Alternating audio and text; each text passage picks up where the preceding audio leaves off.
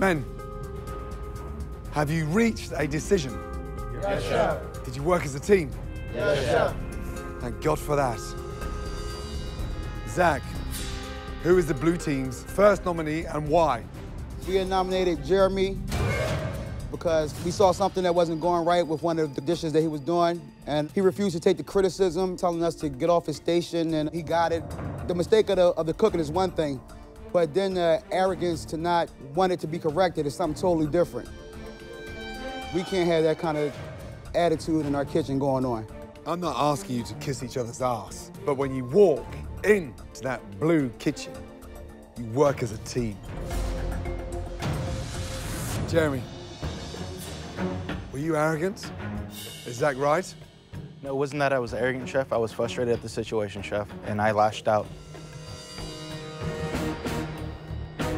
Frustrated and you lashed out.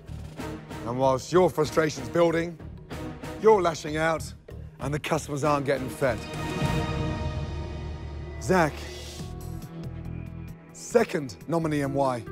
Our second nominee is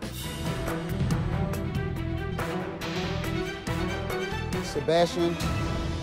Why? Sebastian is a good guy, but it's a time and a place to play. Zacky, wacky, in the middle of serve. Like, you know, we're trying to execute dishes. We can't have that going on. If you're not serious now, I don't got you getting serious at all. Jeremy, Sebastian, step forward.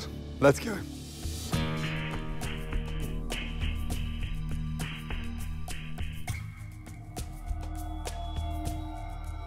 Sebastian, seriously? You want to fuck around in the middle of service? Why did you come in here? I love cooking. This is something I love to do, and I've been putting my time. Today I know I dropped the ball. It's just sometimes my personality comes out in the kitchen.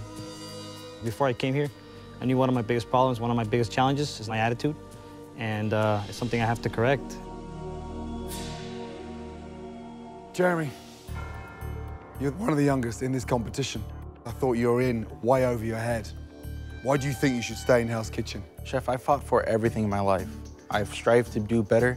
I've always done better, chef. I've succeeded at almost everything I've tried. Today I failed. I don't plan on failing ever again, chef. I let my team down, and I never do that. Not only did you let your team down, you then gave them shit. You got yourself in the weeds. You started giving shit to the team. That was one comment, chef. One comment. One comment. Tough call.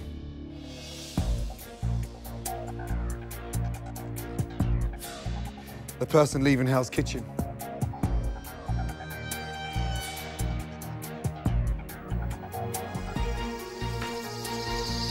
Sebastian, give me a jacket. That's what I said, okay, man? Damn it. It's a kitchen, not a place for comedians.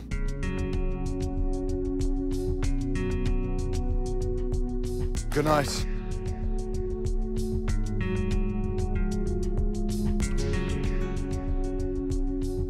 Right now, I'm disappointed with myself.